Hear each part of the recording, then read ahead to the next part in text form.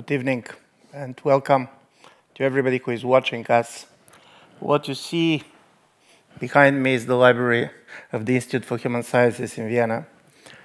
40 years ago, 3 young philosophers, one Pole and 2 Germans, decided to start an academic institution that, according to them, was going to change the world for good. They believed that the Cold War was a temporary moment in European history, and as a result of it, they believed that they should basically start to thinking about the future of Europe and the future of the world beyond this Cold War divide. And now, 40 years later, we know that 3,000 scholars, translators, writers have been fellows in this institute, starting by these 3 individuals, which have been back then. And when Krzysztof Michalski, Cornelia Klinger, and Klaus Nellen started all this, the world was very different. It was just after Solidarity movement was crashed in Poland.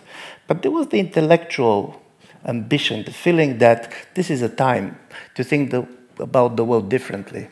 So when we started discussing how to celebrate the spirit of opening of the Institute, we decided that the best thing that we can do is to organize a discussion about the past, about the future, about technology, between 2, in my view, the most outstanding thinkers of the world today, and they're with us on the screen.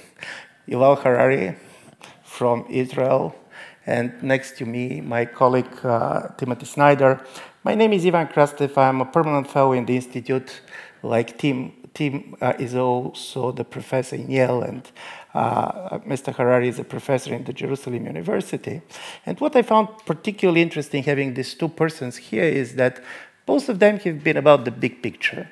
None of them stayed in a small kind of a discipline of certain academic research. And they have many things in common, but also 2 different perspectives. If I'm trying to summarize, Professor Harari really is an expert on infinity.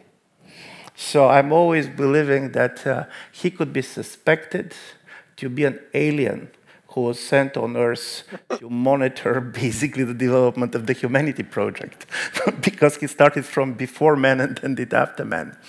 And Timothy Snyder is always very much interested in the world, but he has 2 points of departure which were much more concrete. One is Europe.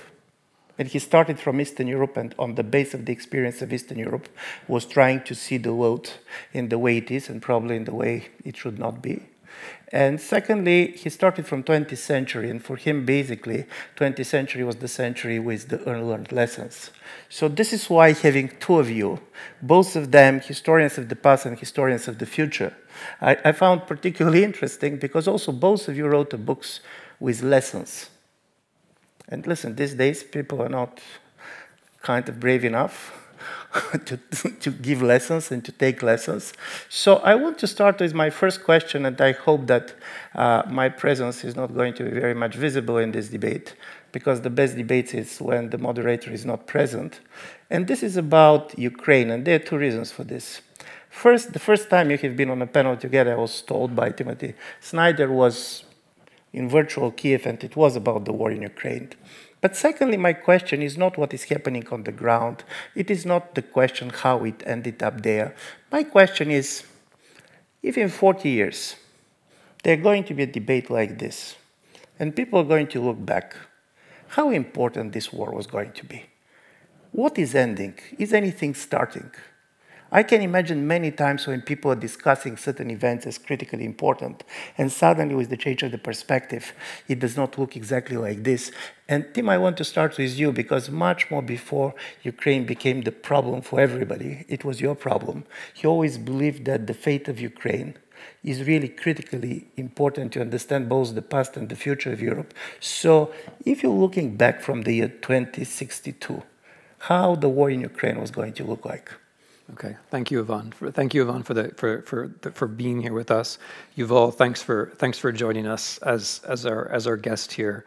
As Ivan said, I've been associated with this place, with the IVOM, the Institute for Human Sciences, for a long time, since 1996, and it has helped me to become the historian of Ukraine and of other things that I became, as it's helped the other 2,999 fellows to become the scholars that they have been.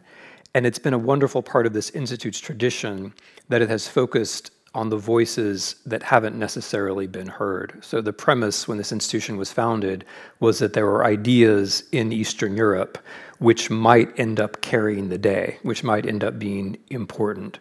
And as our work has spread out in other directions, further east or towards Russia, towards Ukraine, towards Turkey, that remains the premise, that there might be arguments coming from unexpected places which might end up carrying the day. And the people who started this institute essentially humored me when I wanted to write about Ukraine and when I made claims about how Ukraine was so important. When I wrote Bloodlands, I was here. When I conceived of Black Earth, which is also about Ukraine largely, I was here. So Yvonne, my first answer to your question is, it'll be more important than we think. And the reason why I'm confident about that is that history often overlooks the things that are so deep and dark and important, right? Sometimes it's the heaviest things that get overlooked. And if we look at the history of Ukraine, it's often not seen because it's so central. So like the founding myth in the Western tradition of democracy is the myth of Athens, where the city chooses Athena over Poseidon. And when the city chooses Athena, some of you have heard this story before, but when the city chooses Athena, the idea is, okay, we'll have the olive oil, we'll have the olive trees, rather than angry Poseidon and his salt water and his trident. And that's an image of democracy which is shady trees and contemplation. It's all very nice. But then you ask yourself, how did ancient Athens actually exist if all they grew was olive trees? And the answer is they exported their food from what's now southern Ukraine. Right? That's how they existed. If you look at the Age of Discovery, when the Italians and the Dutch and the Portuguese and the Spanish and the British were breaking out into the broader world of what we call the Americas and Africa and Asia, the Polish-Lithuanian Commonwealth was supplying them with food. How did it do that? By encircling the population of Ukraine. And where was arguably the first anti-colonial or proto-national or even national movement at that same time in the 17th century in Ukraine? When we look at the 20th century, at both the Soviet project and the Nazi project, although historians and public discussions of this don't always notice it, in fact usually don't, Ukraine is at the center of both the Soviet and the Nazi project for the transformation of the world. It's been so important to world history that we have had trouble seeing it. There's this irony. We think that the things we see are what's important, but often it's the other way around. Often what we see is what's easy to see, and what's important is what gets overlooked. So as I understand this war in Ukraine, it's not the first time Ukraine has been important in world history. It's just the first time that people have noticed how important it might be in world history. So I don't doubt that this will be an axial event. An axial event because, first of all, I don't believe, as you've already said, Yvonne, I don't believe that there can be a European security or political architecture without Ukraine taking part. Number two, I believe this will be an axial event for at a world historical level because of the threat of famine in Africa and Asia, which is associated with this war. And number three, I think this will be an axial event because, and we can return to this, because I believe that the democratic project isn't a matter of technology or fate or economics or any kind of determinism, but that the democratic project is intrinsically about human affirmation of values. And this war is very much a war which depends upon visible values like courage, values that are just as real in my view as the rocks in the field, but we in the democratic part of the world have largely given up on seeing democracy that way. So I think if in 2062, probably not me, I'm not planning to live that long, but if someone else is, and I don't want to be in the company of the people who do plan to live that long, but if someone is looking back from 2062 onto, thank you for, I think Yuval was the only person who laughed. I completely lost the live audience, but thank you, Yuval, for being with me here. In 2062, looking back, if we're looking back from democracies, I think this will be seen as an axial event because of the affirmation of values. Thank you very much, Yuval. This was really challenging. Tim put Ukraine in a place where we normally see Israel. So how you see? I can do that all day. Well, I'll start with 1982. and how difficult it is to see 40 years to the future. I mean, if we had here as a guest of honor, let's say the chief of staff of NATO from 1982, you have, I don't know, was it Andropov or was it Chernenko in the Kremlin, and Afghanistan and Solidarity being crushed. Still Brezhnev was there.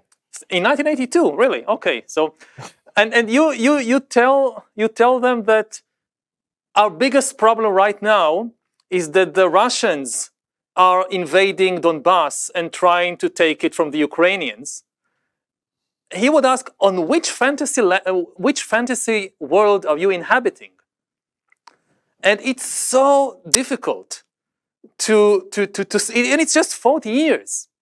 And the next 40 years are likely to be even more hectic than the previous 40 years, because history is accelerating, technology is accelerating. And another point is that it's always, I mean, the future is not written anywhere. It depends on the decision we make. I completely agree with Tim that the Russian invasion of Ukraine is a pivotal moment in the history of the 21st century. A lot depends on what happens there, what the Ukrainians are doing, what the Russians are doing, what everybody else around the world is doing with regard to this war.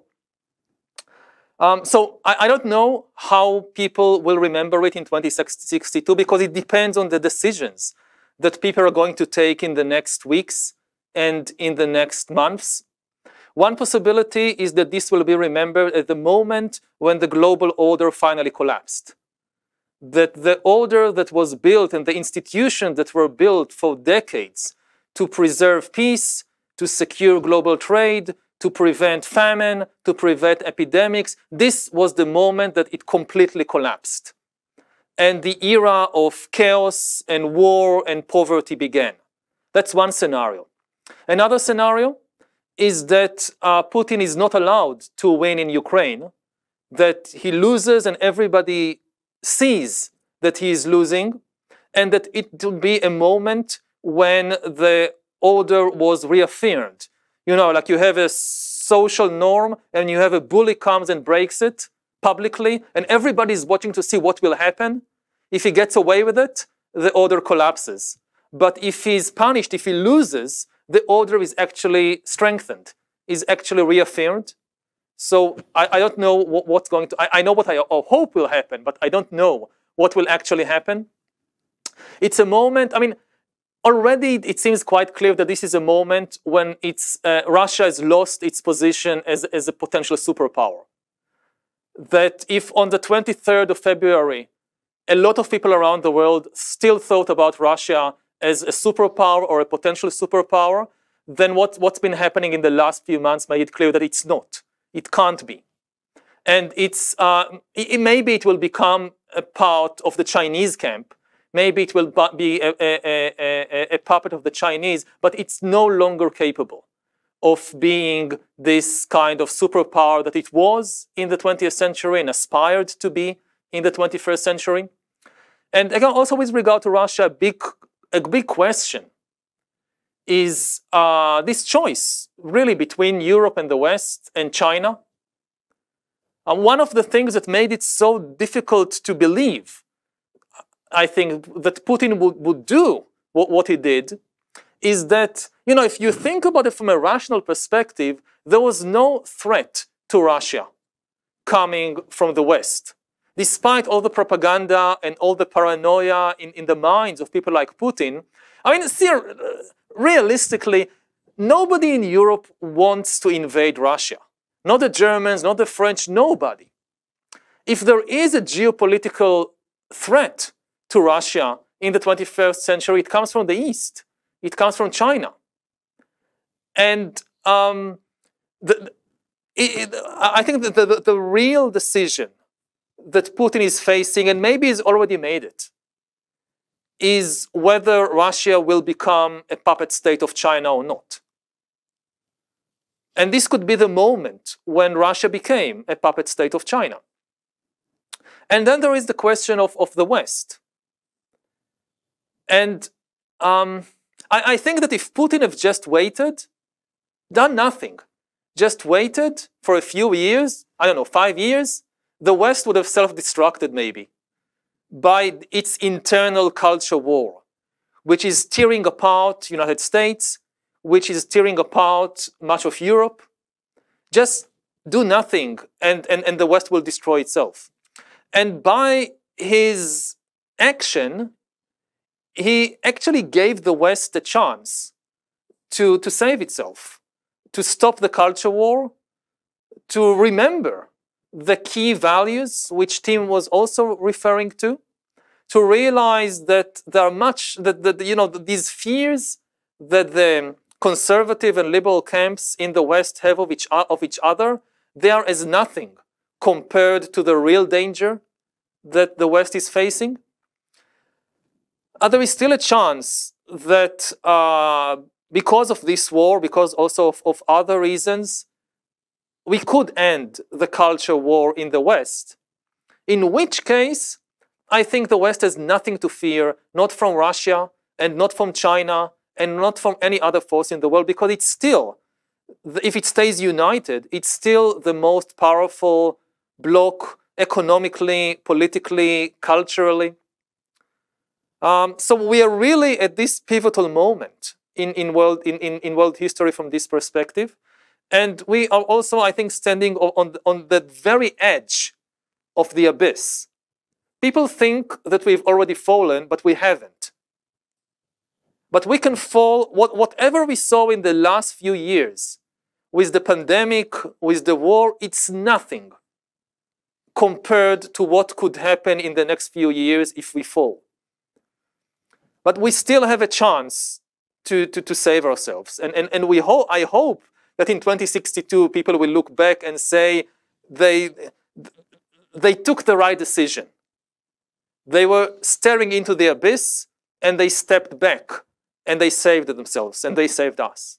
Yeah, thank you very much. So, Tim, are you going to agree with Yuval that in the way Russia or Soviet Union saved the West in the 1945 by fighting on the side of the West, basically now it's going to save the West by fighting against the West. And from this point of view, these cultural wars that Yuval was referring, to what extent this war is really going to breach also some of the cultural divide which we see particularly in the United States? To what extent this war can bring the social cohesion which was so much lacking in our societies in the last years? So I remember when I was arguing a few years ago how important Russia was in American domestic politics. And people quite rightly pointed out that, well, these things that Russia is able to do in the US, it can only do because of problems that are already native to the United States. I think I would make the same point in response to the idea that Russia is going to rescue the United States. It's quite true that this conflict has become really the only bipartisan issue in America. I've been struck traveling across America how there are Ukrainian flags in places where people would ordinarily not have anything to talk about. So there are Ukrainian flags next to Black Lives Matter banners in some parts of the country, and then there are Ukrainian flags in places where you would not see a Black Lives Matter flag for literally hundreds of miles around. And it has become a subject that allows people, not just in the real world, but also on Twitter, to talk to one another who weren't talking to each other before. So I agree with Yuval that there's a kind of chance there, but it's only a beginning. It's only an overture. And for me, like the grand question is about getting out of, if you want to call it culture war, is whether you can have a discussion about the future. So the culture war, it can't end with a compromise. It's not going to be like, oh, I agree with you this way, you're going to agree with me. It's not going to end that way. It ends, or it alters when the subject changes towards the future. And I want to, by saying that, I want to affirm or maybe expand a point that you've all made just along the way, which is that this war now is largely about whether political regimes can deal with the future at all. I mean, there are many ways to characterize the regime in Russia, but one thing which I find very striking about it, and I've been trying to make this point for a while now, is the way that it consumes the future. not just its own future, but everybody else's future, and that it places politics back in some kind of version of the past, whether it has to do with some baptism in Kiev 1,000 years ago, or more recently with the conquests of Peter the Great.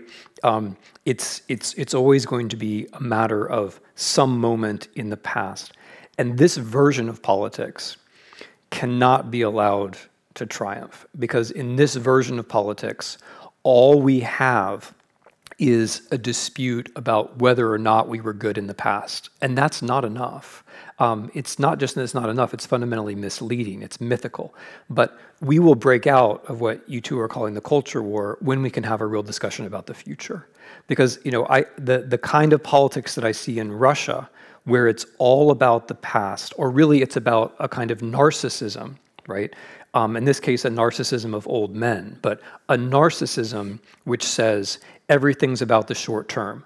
All that matters is Severodonetsk. Let the world burn so long as I can get to the border of Luhansk Oblast, right? That's where Putin stands right now. When I say let the world burn, I mean it quite literally. The United States Supreme Court today has granted a hearing to a case which, if they hear it and they allow it to go through, will mean that the United States will become an authoritarian regime where short-sighted people who don't believe in global warming are going to be in charge. This all, for me, hangs together. The same people who bring you the war in Ukraine are the people who don't believe that we're going to ever deal with climate change. So this whole authoritarian turn, for me, is about the past as myth, but also about consuming the future. And that's not just Russia challenging us. That's something that we have in Israel. It's something that we have in the United States. It's something that we have in the West in general. That's a tendency which we're going to have to deal with ourselves. So that for me is the big question. And it's part of the answer to the first question too. Can we break out of this into a future where we actually deal with climate change and where we have a horizon of time in front of us instead of just a terrible present and a mythical past, right? One of the advisors to Zelensky, I think it was Podolyak, tweeted a few weeks ago, we should be talking about climate change and artificial intelligence and all the things that Yuval and I would like to talk about, but instead we're talking about famine, and we're talking about it because of this war, right? So for me, this war is just an extreme example of a general problem, which is how do we break into a politics where we can actually talk together about different versions of the future? Listen, this is great, and this is really to push you to the future, because what strikes me is that if you see the streets of Europe or America, the two groups that can mobilize people to go on the streets are based on the fear of the future. It could be the climate people tomorrow, Fridays for Tomorrow, who basically said if we're not going to do anything now, they're not going to be Earth. And the other is people very much driven by the demographic fears. If we're not going to stop migrants now, we're not going to be around here. And for me, this is a big change that came. For me, modernity always was how to live without fearing the future. And suddenly now, from all these different points of view, future is perceived like a threat. And here, Yuval, particularly on technology and others, you're much more optimistic about the future than many. In a certain way, you didn't look as scared. You didn't look so scared about the future. So I'm interested how you see future in a world in which fearing of the future is what gives political identities of groups, of parties, of countries, of what basically Tim was saying. Yeah, but I completely agree with Tim on this, that this is actually a step forward when people are afraid of the future and talking about their fears. Because, when I look at myself 7, 8 years ago, and I had the feeling that, okay, all these issues like war and famine, this is the past. Humanity has learned its lessons. It knows how to deal with these things. They can still erupt. I mean, the laws of nature didn't change. But we understand the danger, and we have managed to build institutions that are able to deal with it. And that the big question now are the new dangers on the horizon, whether it's the ecological dangers, whether it's the technological dangers, like how to manage the explosive power of artificial intelligence and bioengineering. And in the last few years, it's just turned out to be completely wrong. That we have to go back it's, it's like feeling this deja vu, that you have to go back to school and learn the same lessons and do the same text over and over again. And you listen, for instance, to Putin talk, to the declaration of war on the 24th of February and to Russian television, and they are talking about Nazis. And as a historian, I just find it kind of completely incomprehensible. What are they talking about? I mean, they should just look at their calendar. They don't have clocks in Russia? I mean, they don't know it's 2012. What Nazis? What are they talking about? Is it 1942 now? And it's, yes, in the minds of too many people, it's 1942.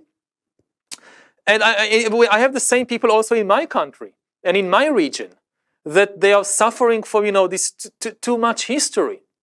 And I remember reading Tim's book and also Masha Gessen's research on Russia and on this kind of obsession with the past. And this idea that, the Bolshevik revolution, the communist revolution, it begins with this tremendous vision of the future. Forget about the past. We are just going to talk about the future, And until some point in the 1950s, 60s, they felt that the future belongs to them. The future belongs to socialism. And then things started to slow down and fall apart, and the future escaped them. And then what they did is the only thing left was the past. And you saw kind of Russian Soviet propaganda switching from talking about the glorious future to talking about the glorious past, the Second World War, how we defeated the Nazis, how we beat the Nazis. And if for decades you tell people that the best time ever, the greatest moment ever, was when we fought the Nazis, eventually people just want to recreate it. Oh, if it was so great, then let's do it again. And as a historian, I just find it, I know that this is how people work sometimes, but I find it so depressing and so incomprehensible and really kind of, ashamed of my own profession. I know that it's mostly not professional historians who are to blame for it. It's kind of politicians and leaders who hijack history for their own purposes. But still, there is a kind of almost personal shame that something that I loved so much, the study of history, maybe if we can just, make people forget about history for a while, just press a button. And also in my country, we suffer from too much history. I hope that we manage to reach a point when, yes, we have these arguments between the people who are afraid of the future, the people who are afraid of the demographic danger or the ecological danger. At least they are talking about the future and not being stuck in some eternal past. Yeah, thank you very much. By the way, in this institute, Tony Judd started writing his famous history of Europe after 1945 called the post-war. And I'm asking this because when you mentioned the Nazi discourse, for somebody who is not a historian, unlike you, I'm not a historian, what I see is just striking. On one level, you see President Putin saying that he is basically invading Ukraine in order to denazify it. The rest of the world basically start to see Putin very much in terms of it was seeing Hitler going to Ukraine in 1940s. And in this conflict, Israel is one of the mediators. So what is happening to the intellectual infrastructure on which post-war Europe was based? So in a certain way, we're reenacting past in the way that past is becoming totally meaningless. Is that to me? Yeah, it's to you. I mean, this is, so when I think of the European trajectory and also the Israeli and the American, we depend a great deal on the Second World War.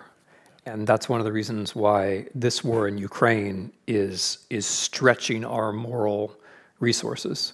Because as I understand the quote-unquote denazification effort, one of its goals is precisely to unmoor us, whether we are Israeli or American or East or West European, to unmoor us from a set of references that have in fact been important. I mean, insofar as there has been a common moral discourse, and this was actually the epilogue to Tony Judd's book, Post-War, insofar as there has been a kind of emerging consensual discourse about morality in the West, let's call it, it has had a lot to do with the Holocaust, one way or another. And in attacking Ukraine again, because let's remember that the Second World War itself was largely about Ukraine, in attacking Ukraine again at a time when it has a Jewish president and is a democracy, and saying that this is denazification, what Putin is doing is not just perverse. I think it's deliberately meant to unmoor us. It's meant like so much of what he does, it's meant to leave us with nothing to hold on to confuse us. And this is, obviously and this is another reason why the war is important, to emphasize Yuval's point, because I think Europeans, and not only, will have to be able to extract some kind of moral lessons from this war that will matter, if not 80, let's say 40 years down the line. It strikes me, returning to this question of the future, that what you're talking about is a kind of political technology which separates us from both the past and the future, right? Because these quote unquote Nazis are mythical creatures. They're not to be found in the past, the present, or the future. And I think, maybe it's just a disagreement about terminology, Yuval, but I think we need history precisely because history tells us that we weren't always right, whereas myth always tells us that we were right. So the Russian story about 1942 is that we were right, just like the American story about 1942 is that we were right. It's always about how we were right, whereas history is always about how it was more complicated, and you have to see lots of different points of view, and maybe we can see some patterns and so on. But national myth, political memory, is always about how we were the victims, and always about how we were right. And so I tend to think that in getting to the future, we need the past. Like the past is a thing you stand on in order to get to the future. But the thing that we're talking about, this kind of myth, that it's like a trap door. You can't stand on that. You can't stand on an idea about how your people, whether they're white people or Russians or whatever your group is, that they were always right. That's a trap door. Then you fall into a black hole that you never get out of it. And I think the way this hooks up to tech is that this kind of political narcissism is reinforced by technology. Where things took a strange turn, and I'm not the first person to observe this, but where things took a strange turn in the late 20th and early 21st century is when high tech started to be directed chiefly towards the mind and not chiefly towards the world. We thought high tech was going to make us smarter and better able to deal with the outside world. Instead, with all apologies and provisos where they belong, it's generally made us stupider and less capable of dealing with the outside world, so that we're now in this ironic position where we're facing climate change, which is par excellence a technical question having to do with the three dimensions of the outside world, which frankly we should be able to hammer. We should be able to crush that problem. We should be done with that problem. Technologically, we should be able to do this, but we can't, largely because we're held back by various kinds of political narcissism. As a technical problem, we should be able to deal with it, but we can't because of for non-technical reasons.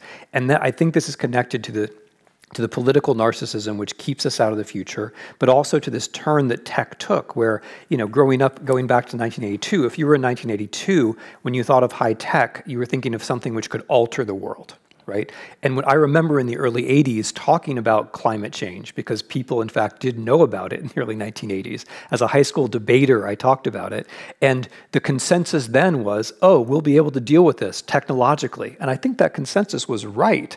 It's just that we have messed things up. Our own tech has helped us to move towards this world where we can't face the future and we can't deal with it, even though the problem, and this is like, if we go under as a species, this will be one of the many painful ironies that nobody will be left around to appreciate. If we go under because of climate change, we will be failing to address a problem in the three-dimensional world, which we should have been able to address technologically. Talking about technologically, about why basically the cover pages of most newspapers have been covering Ukraine, New York Times ran a very long article about the level of technological surveillance in China.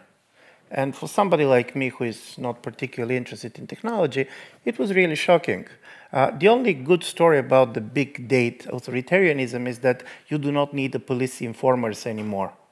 because everybody is informing on himself.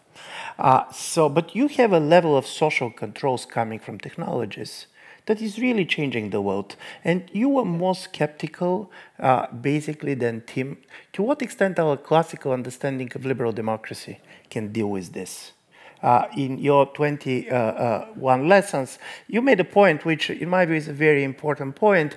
Now when we're fighting and trying to resist attacks on liberal democracy, is it really possible for liberal democracy to preserve itself and basically its own understanding of freedom in a world which is so much dominated by artificial intelligence technology and where the level of surveillance is nothing compared, even the worst kind of dreams of the 20th century?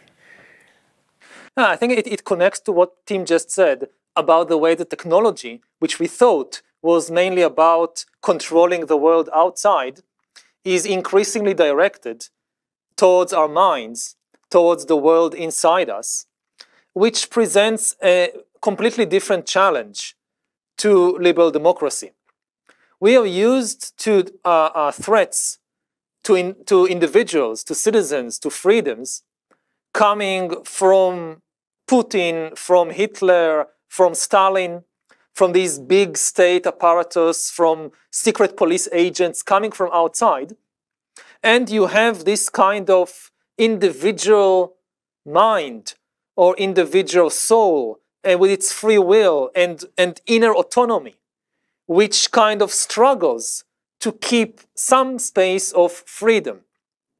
But what is always kind of working in favor of the liberal ideals of individual freedom is that they can't really get inside you. It's always from the outside, and there is a certain point they can't penetrate further inside. So you have the heroic individual who is trying to create this, even in a totalitarian regime, this limited space of personal freedom. And what's happening now is technology is that the defenses are down. And we are still not there. We haven't seen anything yet in this term. But the technology, especially in places like China, is developing to go very deep inside.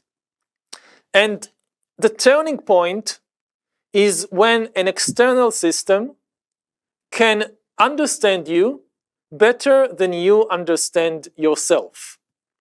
That's the turning point. It doesn't need to understand you perfectly.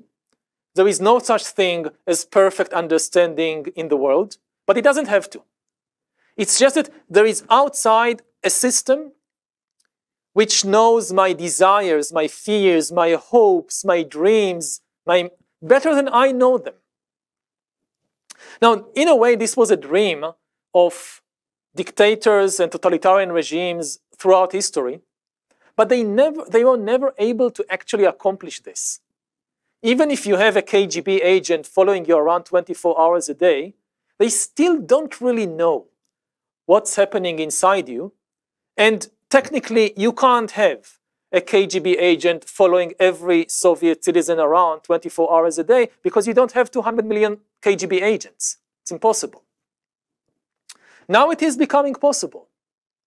It's possible for the first time in history to follow everybody all the time. And it's possible, it is becoming possible to go under the skin.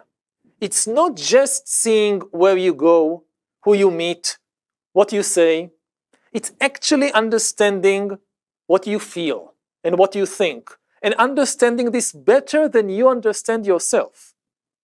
And that's my biggest fear, because, in the end, liberal democracy as we have known it in the last 2-3 centuries, it has been based on, I would say, some kind of misunderstanding of human nature. Humans don't have a unified, solid self inside them. There is a small universe inside us. But still, the myth of the unified, solid self as the individual, as the citizen, as the customer, as the basis for free markets and free democracies, because nobody could really get inside and get to kind of dissect it, it was okay for practical reason to believe in this myth. But it's now falling apart. What happens when somebody out there, a system, can understand what's happening inside me better than I understand it, and can therefore also manipulate me in ways that were unthinkable before? I think this is the biggest long-term challenge to liberal democracies. I would very much have liked to focus, for instance, in my own writings, in my own public discussions on this. And I thought that this is what I will be focusing on, say 5 years ago, 6 years ago. But unfortunately now we have to postpone it. First of all, we need to again deal with the old 20th century problems, which Putin represents, before we, the terrible thing is that the technology is not waiting for us. In places like China, they are developing the technology to realize this kind of hyper-totalitarian control. And we will have to deal with that too. Thank you very much. So you made a point which is very interesting in touching on something on which Tim has been writing. So you said in a classical liberal age, we believe that there is individual with a core. It did not exist, but we also knew that it's unpredictable. Now we know that it's no individual, but it is predictable, the behavior of this no individual. So, but Tim was touching in his writing on something that I find quite important, particularly in these digital conversations, where not simply that you don't know the individual on the other side, you don't know to whom you're talking, to a bot or to a person. And for a liberal, this is the nightmare, to talk to something that cannot change its mind. Because what it means to govern by persuasion, if on the other side is something that is not changing your mind. And Tim, I always believe that this is one of the important things in your latest writing, where the idea of technology and traditional liberal understanding of freedom were very much exposed the problem that we are facing. Mm-hmm. Well, that's an idea. I mean, that's an idea that you phrased for me, Yuval, when you referred to it as the fanatic, which is how I'm now writing about it. It goes to what is best in us. So this has been a largely pessimistic conversation, but there's another way of phrasing this, which is that there have been pluralistic, rule of law, prosperous, democratic societies. How on earth were they possible, right? How is that possible? And we may not know the answer to the how, but the what is beyond question. I mean, they're flawed in all kinds of ways, and I can join the criticism too, but I think it is legitimate to put the question the other way, whether we're talking about 1982 or about 2062 or 2022, and ask, how is it possible at all? How is it possible to have these decent societies given the absence of the integral self? Given the fact that I agree with you that our whole tradition, at least our Anglo-Saxon and I think German traditions of thinking about the individual are wrong. How is it that we've managed to have these societies? How are they possible? And so the way I'm going to phrase my answer to your question is that you can think of the digital world as abusing the best in us. That when we go into a contact with bots or on Facebook with unknown interlocutors, what's good about us is that we accommodate. That's good. Like, it's good that we read what the other person or non-person wrote and in some way aim for the middle. The problem is that when there's not another person, when it's just a set of algorithms defined to exploit us in some way or another, our capacity for accommodating the other, which is a good thing about us, right, gets exploited, and we get worn out, and we lose the capacity, and it turns against us, and we ourselves become predictable, which is the key word for me now, as I try in this book that Ivan is nice enough to refer to, which I haven't actually finished, about freedom. I'm trying to rethink our tradition, because I agree with Yuval. I mean, I don't think we can base an argument about liberalism on a defunct and never very satisfying portrait of the way the mind works. And I think the defense of our kind of society, which is based upon rationality, has not really worked very well. And the schools of thought and the title pages of books which have rationality have not, for me, been very convincing so far. And I think there's a reason for that, and that is that I don't think rationality is actually what makes us who we are or what enables the kind of society we're talking about. What I think enables the kind of society we're talking about is rather unpredictability. I think that is what makes us different from the machines. What the machines and the algorithms do successfully is they work from behaviorist premises to make us more predictable, right? To predictify us, to make us more predictable. And that would suggest that the thing which is inside us, which is being corrupted or addressed, the thing which is under our skin, to use Yuval's phrasing, isn't a rational actor, but instead certain unpredictable impulses, which returns me to values. Because insofar as we are creatures of the three-dimensional physical world, we are predictable down to a certain level, down to the quantum level, let's say. But insofar as we are creatures who operate in a world of values, where the values are real but incommensurate, and we're constantly making decisions among them, and all those decisions will be different, then we are unpredictable beings. And so this, looping back around to what I was saying before, this is why I think individualism and democracy depend less on rationality and more on unpredictability, which actually brings us back to this institute. It was Václav Havel's 1979 essay, The Power of the Powerless, which made, to my mind, a very powerful argument about technology, which is that technology will force us into our most probable states. That's Havel's phrase. Of course, that's pre-internet, pre-everything. But that, I found, at the time when I read that for the first time in the 80s, I didn't know what he was talking about. And now I think I do know what he's talking about, because that's being forced into your most probable state is when you can be predicted by machines and by other people. And when you can be predicted, then you can be ruled. If you can be predicted, you can be ruled. You can be ruled over.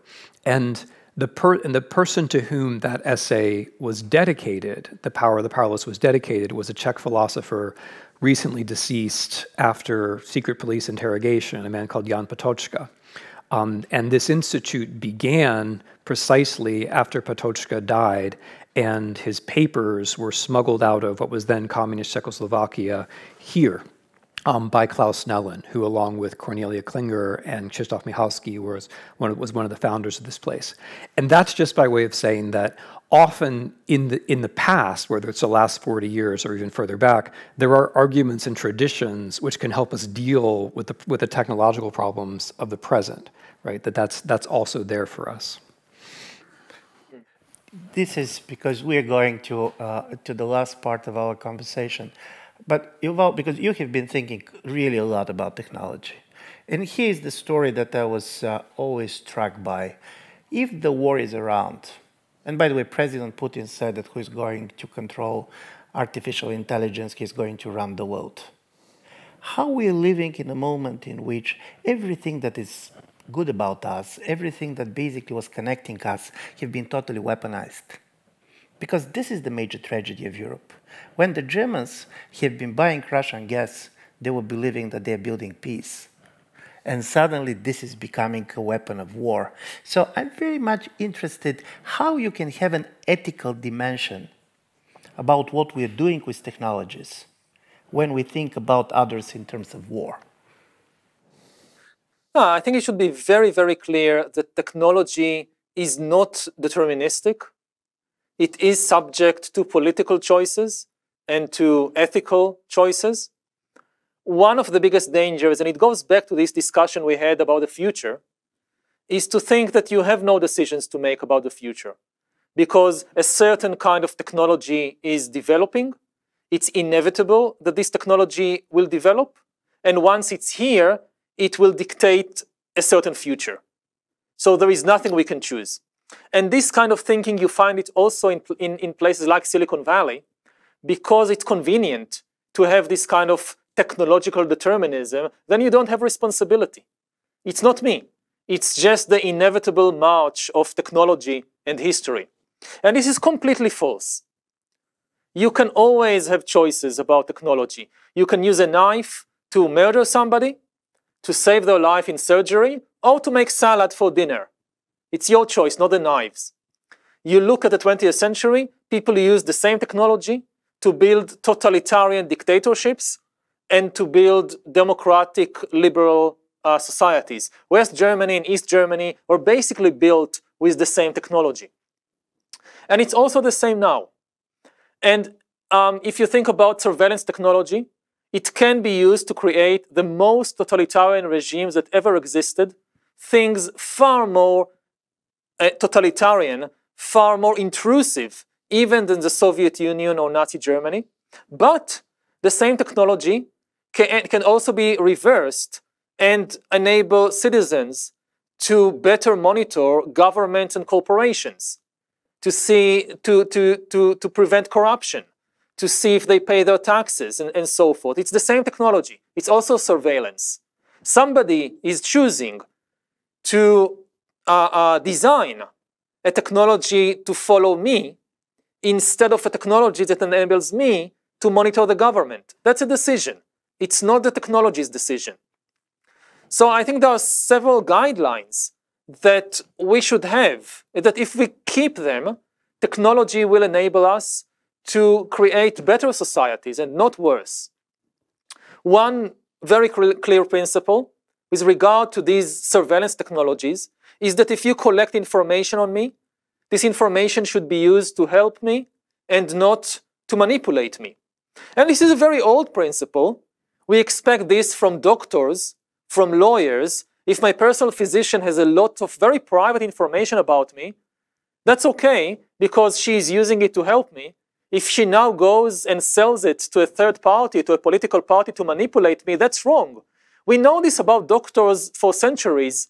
Why not apply it to the big corporations? Another principle is that whenever you increase surveillance of individuals, you must simultaneously increase surveillance of the government and corporations. Then you have this kind of balance, and then it preserves the democratic system. A third principle is that you should never allow all the information to be concentrated in one place. Whether a corporation or a government, this is the high road to totalitarianism. So have separate databases. The medical database should not be merged with the police database. It should be a very clear principle. And the most important principle, I think, that technology should always take into account the human ability to change and even encourage the human ability to change, which is the opposite of what is often happening because of exactly what Tim pointed out, that, it's all about predicting people, but it's not about discovering the truth about us. It's about making us predictable. Right. When humans change, it's a big problem for the system. Because if it tries to sell us something, whether it's a product or a politician or a war, and we constantly change, then it doesn't know how to sell it. So it has a built-in interest to make us stop changing. And I think a very fundamental principle of any technology we develop is that this technology, first of all, acknowledges that humans are capable of changing and enables it instead of blocking it. And this goes back thousands and thousands of years, to the first bureaucratic and religious systems, that things like caste, like race, they were used as categories to prevent human change. You are born into a caste of peasants, you will be a peasant. It's easier to control society when things are so predictable. And the same way that we look back at the idea of caste and say, this is terrible. You can't just, it was accurate. It predicted accurately. If you were born to a peasant family, you really were going to be a peasant. But not because this was the only thing you can do, it's because the system confined you. So we are facing now the same type of problems on a much more complicated and larger scale, but the principle should be very obvious, that the technology should always leave room for human change and not restrict the ability of humans to change. Thank you. Ending, Tim, what is going to be your personal advice to all of us as individuals, how to preserve our unpredictability? There's a meta question there, which is that if you're going to believe in values, you have to believe in values. So what's predictable about the world is also predictable about us. If I drop someone in the audience here from the top of the building, their body will perform just like any other body. In that sense, we're part of the physical world. But what they think, this is not the happiest example, but I'm trapped in it. But what they think and feel on the way down will be particular to them, right? And what is true about dying is also true about living, as Heidegger might have said, that what's different about us as we make our way through life is not that we're separate from the laws of physics or the regularities of physics. We're not. What's different about us is that we can appreciate them, get them inside ourselves, and manipulate them and try to change the world on the basis of how much we understand the world. Right. So that's an old-fashioned Enlightenment argument, that you are able to enforce values on the world insofar as you understand the world. So you can have a pro-scientific view which says that insofar as you understand the three-dimensional world, then you can apply values to it, and the value application is always going to be the unpredictable part, but you're not going to succeed in applying those values if you don't care about the science part of the world. And then in terms of practical recommendations, and this again is an East European argument from the 70s, you can't do it alone. You can't be unpredictable on your own. It's really difficult. If you're that last person standing in front of the tank, that's wonderful, but that's not the position you want to be in. In order for there to be lots of unpredictable people, we have to support each other, which means we have to think in terms of, as Yuval already said, we have to have a technological architecture which urges us to, or at least allows us to change. But we also have to have institutions that enable human change. And just to name something which we have been dancing around but haven't really mentioned, we have to have less inequality of wealth, because inequality of wealth slows down social mobility, and social mobility is one of the major ways that in the course of a life you become unpredictable by not being a peasant just because your parents were peasant. And another, and this is a very basic thing, but another point here about unpredictability is that in order to be unpredictable, we have to have facts, because facts are not stale and dry. Facts are precisely the things that are uncomfortable, whether they're historical facts or whether they're facts about the present. Facts are uncomfortable. Myths, narcissism, all very comfortable. Facts are uncomfortable, and you can't generate all the facts about the world that you need by yourself. Only institutions can do that. And by institutions, I mean very simple things like humanities departments in universities, but first and foremost, and above all, investigative journalists. The examples that Yuval just gave, for example, the Panama Papers, right? The Panama Papers, or for that matter, the war in Ukraine. We know so much about the war in Ukraine because there are 5,000 journalists working in Ukraine. You have to have the humans backed by the institutions to help us all be based in fact and therefore unpredictable. And the most important institution for me, and one that gets overlooked, and one that's in a lot of trouble, and one that, by the way, we try to support here at our institute, is that of the investigative journalist. We talk all the time about the facts, and we pay basically no money to the people whose job it is to produce the facts for us. So one bit of advice to everyone who wants to be unpredictable is support the institutions that make that possible.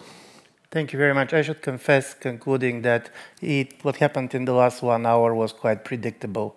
When you have two interesting people, it is a great conversation. So Yuval, I will be very happy to see you in this building and in this library. So feel welcome to the Institute for Human Sciences in Vienna, and be sure we are going to be around at least for the next 40 years. Tim, thank you so much. Thank you, Ivan.